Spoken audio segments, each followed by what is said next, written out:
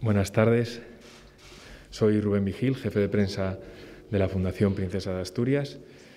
Bienvenidos a la rueda de prensa que van a ofrecer a continuación la profesora Katalin Karikó y los doctores Weissman y Philip Felgner, Premio Princesa de Asturias de Investigación Científica y Técnica. Este año, por segunda edición consecutiva, las ruedas de prensa son de carácter telemático a través de la plataforma Zoom. Recuerden que para formular sus preguntas pueden levantar la mano físicamente o bien utilizar la aplicación que permite la propia plataforma. También nos pueden enviar sus preguntas a través del chat del servicio de Zoom. En primer lugar, los galardonados les dirigirán unas palabras y a continuación abriremos el turno de preguntas. Gracias. Cuando quieran. I'm Philip Felgner, and from the University of California at Irvine, and well, it's a very thrilling opportunity for us to be here and to join our colleagues that have experienced this really spectacular scientific success that has matured over all these years, and I'm just looking forward to taking your questions. I am Katalin Karikó. I am a biochemist by training, and I worked together with Weissman in University of Pennsylvania for many years, and the last 8 years working at BioNTech in Mainz, Germany. And I am very happy to be here, humbled and deeply honored to receive the award, and unbelievable attention, what can I say? And so I am looking forward to answer your questions. I'm Drew Weissman from the University of Pennsylvania.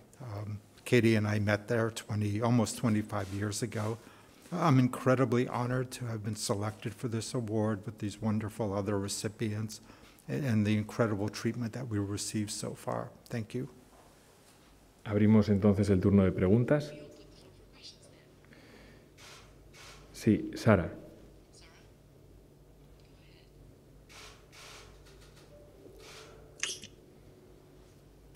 Buenas tardes, Sara Álvarez de Europa Press Asturias.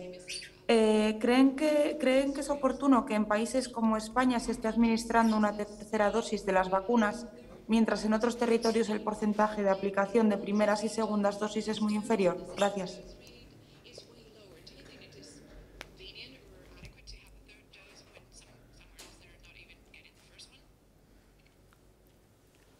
So we've been fighting for vaccine equity for many, many years, even before COVID-19. And you're exactly right. Until we get the world vaccinated, we're not going to get this infection under control. Now, it's true that a third boost, a third vaccination, is needed to obtain a high enough level of immunity to give protection against COVID-19. But we can't forget that the rest of the world needs to start their vaccinations, or this epidemic is not going to get under control. Yeah, I would agree with Dr. Weissman and confirm that. But also the manufacturing of the product is not really the problem, but it's political and distribution. Some things are totally political, and other factors are just a matter of making the vaccine accessible around the world. And so those are problems that we need to get solved at this stage. I might say the production and scale up took time, and then so it is one reason, because all of a sudden you cannot make that much, but I am sure that now it is getting better and better, and more place will be made, and of course we would like everybody to have all of them, not just first, second, third dose. We would all want to do that. And actually with Drew, you remember that when we develop and work with the RNA, we always thought about that, how good, because it is easy to make and cheaper, and we wanted to make it accessible for everybody. That's why, at the beginning we were working and thinking like that. But I think that for hopefully not soon we'll get another viral infection, but by that time I think that the whole world will be more ready. Siguiente pregunta, por favor.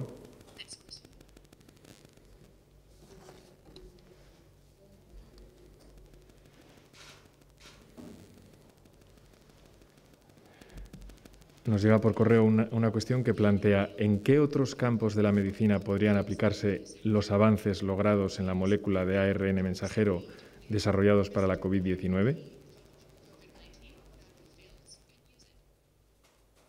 I might say that actually other fields started to use the messenger RNA before it was used for vaccine. And the first project was by AstraZeneca developing for heart failure. And this is in phase 2 trial already, when messenger RNA coding for a protein which makes new blood vessels, VEGF-A mRNA, is injected to the heart. And many other fields. So passive immunization, messenger RNA coding for antibodies is already clinical trial, and messenger RNA coding for different cytokines in clinical trial for cancer treatment. So it is just, the possibilities is just unlimited. Yeah, I completely agree. I mean, I remember back 20 plus years ago, when Katie and I started working on RNA, we would sit down and just write out all of the possible things that RNA could be used for, all of the diseases, all of the therapeutics, and the list just kept going on and on. So now there's clinical trials for new vaccines. There'll soon be clinical trials for genetic therapies, for in vivo gene therapy, for all sorts of therapeutics. The landscape is just vast. I think that sometimes when we talk about this time in our scientific history and technology development, it's referred to as disruptive technology, because everything is being done faster, better, and cheaper.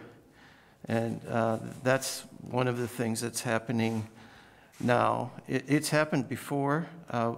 If you want to think about examples, we had monoclonal antibodies that there were no monoclonal antibodies at one time, and now it's the most active area in pharmaceutical development, and that's the kind of thing that we're seeing right now with messenger RNA. ¿Más preguntas?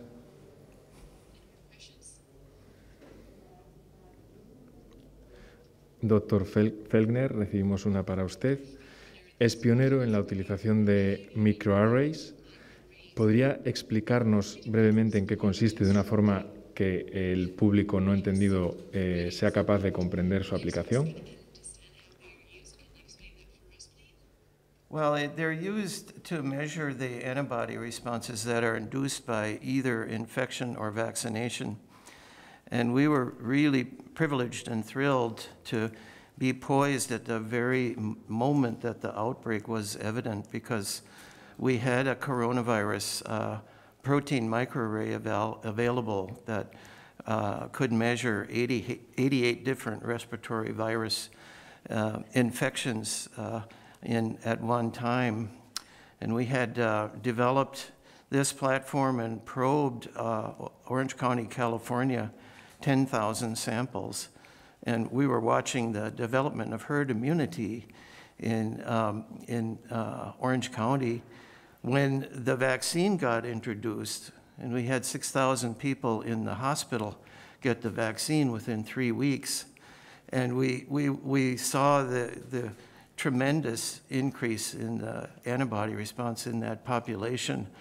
The first time point, it was up to 80% after 6 weeks. And we didn't believe the result. We thought it was a mistake somehow. And we waited for the second time point before we convinced ourselves that it was a really great thing. And it was a thrill. And we're glad to be here to tell you all about it.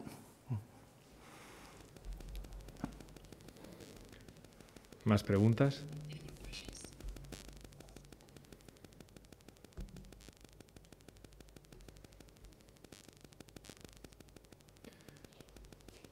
Doctor Weissman, ¿nos podría explicar las ventajas que tiene una vacuna basada en ARN frente a una con virus inactivos?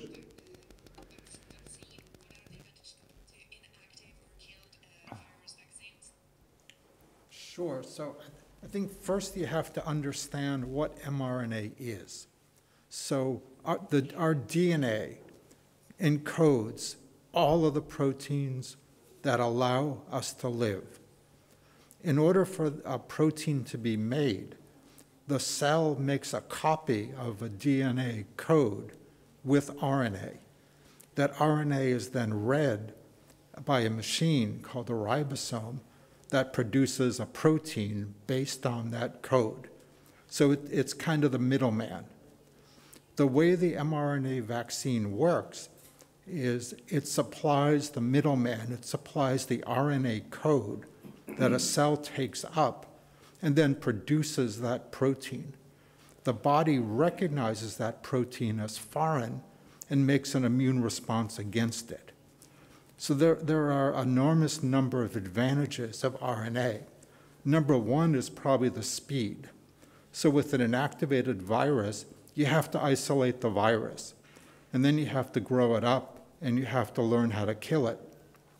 With RNA, you just need the sequence of the protein of interest. And since we've been studying coronaviruses for decades, we knew what protein we wanted. So the minute the sequence was out, it took us hours to start making the RNA. So speed, the ease of production is enormous. With RNA, you use the identical lab setup for any coding sequence, so any vaccine. And it's a very simple procedure. So those are the main things for a pandemic. It also turns out that the vaccine is very potent. You get antibody levels 5 times higher than a convalescent patient, which is very potent protection. And it's incredibly safe. 1 billion people have been vaccinated, and we haven't seen any serious adverse events. Gracias. ¿Más preguntas, por favor? Si no hay más cuestiones, yo le voy a plantear a la profesora Karikó una desde la Fundación. Esta mañana ha tenido la oportunidad de visitar un colegio aquí en Asturias en el que han estado trabajando y estudiando su trayectoria y su obra. ¿Cómo ha sido la experiencia con los niños? Yes. Of course, I met the children actually on Twitter and Facebook in March, and they had this International Women's Day celebration and the science celebration, and they selected me to investigate, and of course it was very exciting today that I could meet them and talk to them and try to encourage them to be a scientist. And because I remember when I was a student, we also had in school visitors, scientists, and I remember even today that how excited I was. And so I am hoping that one or several of them will be scientists, because we need the younger generation and we need more scientists. Muchas gracias. ¿Hay alguna pregunta más? Si no hay más preguntas, damos por finalizada la rueda de prensa. La siguiente tendrá lugar a las 5 de la tarde con Gloria Steinem, Premio Princesa de Asturias de Comunicación y Humanidades. Gracias.